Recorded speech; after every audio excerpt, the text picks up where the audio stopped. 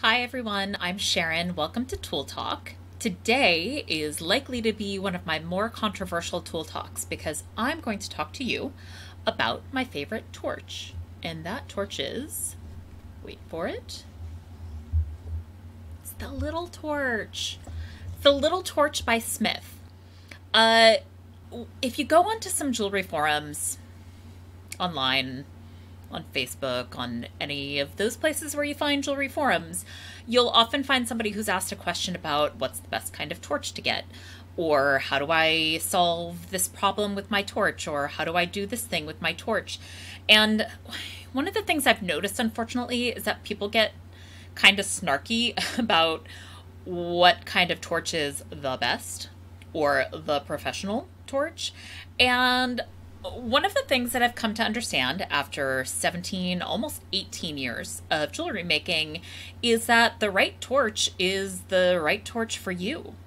The best torch in the wrong hands isn't going to be a very good torch, and the worst torch in expert hands can be used very, very well.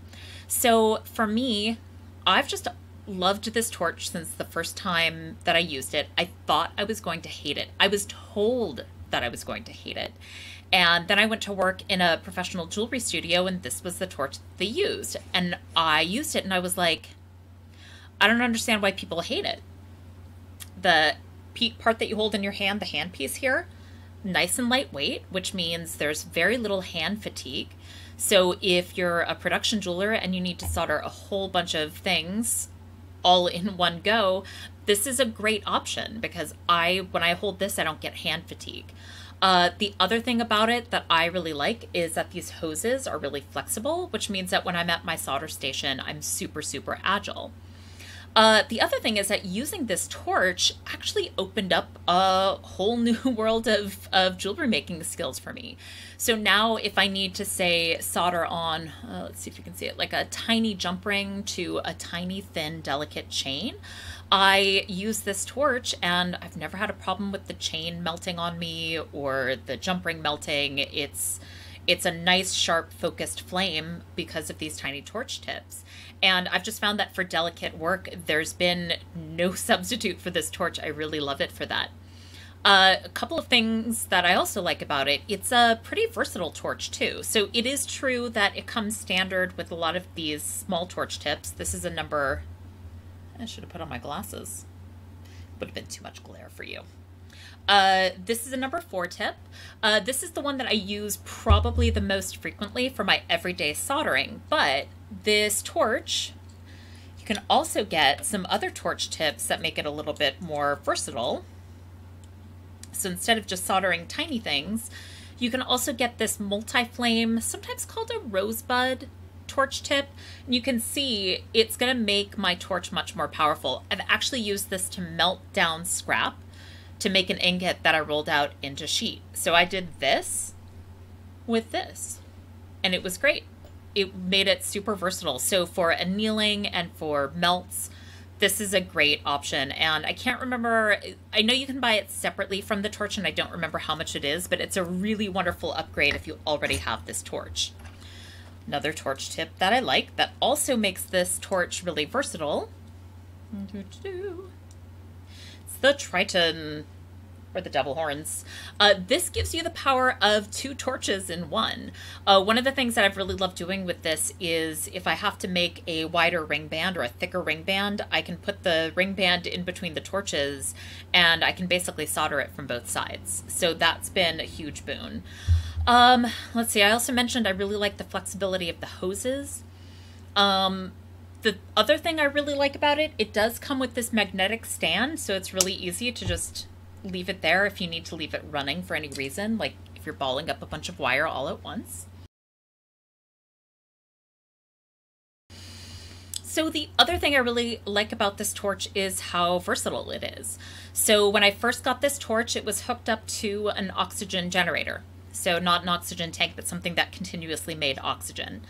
And eventually that oxygen generator actually crapped out and I had to switch back to using an oxygen tank, and it required me to replace a part on this. Basically, at the other end of this hose, where this will attach into your regulator, I had to, cut off a part of the hose and reattach the little part that screws into the regulator and cut it up and like change it out. And you know what? I was able to do that really easily. It didn't require a lot of technical know-how. I was just able to make that change. And that's partly why I like this. That kind of versatility to me is really important in a tool.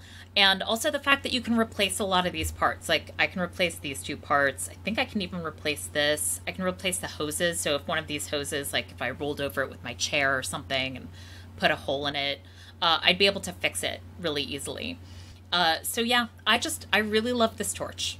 I really, really deeply love this torch for all of the reasons that I stated. And really wanted to talk about this from my own perspective in the hopes that you'll find it useful to you, because my reasons for liking this torch might not appeal to you. So I just want you to understand what it is that I love about it. So it's mostly the lightweight handpiece and the flexible hoses that just allow me to be really agile and versatile when I'm at my solder station. Now, for some of you, if you don't have a problem with hand fatigue, then something heavier like the Miko might be better for you.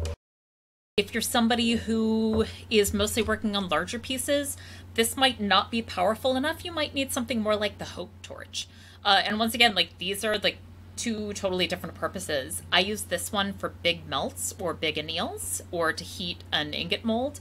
And I use this, though, every day for everyday soldering.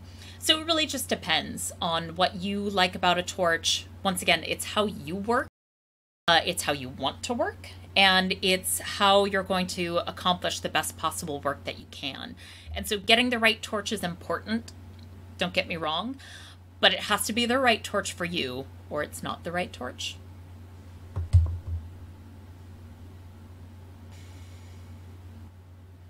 Thank you so much for joining me for Tool Talk. I've really enjoyed it, and I hope that you found all of my comments about my favorite torch helpful for you in picking out your new favorite torch.